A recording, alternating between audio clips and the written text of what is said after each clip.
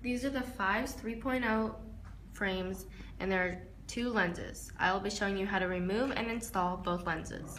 So to remove, you flip the frame around and you pull both the top and bottom part of the frame and push out the lens. You do the same for the other one. So to install, we need the frame in one hand and the lens in the other. So we always put this side of the lens first, the one that's closest to the ear.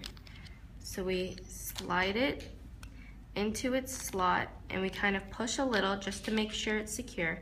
And we take these two fingers and this thumb and we kind of push against each other so that way it bends and we're able to push this part of the lens in.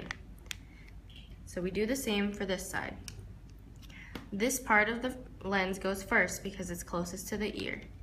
So we kind of slide it in and we make sure it's secure, and then we take the two fingers and the thumb and kind of push, and then you should hear the pop.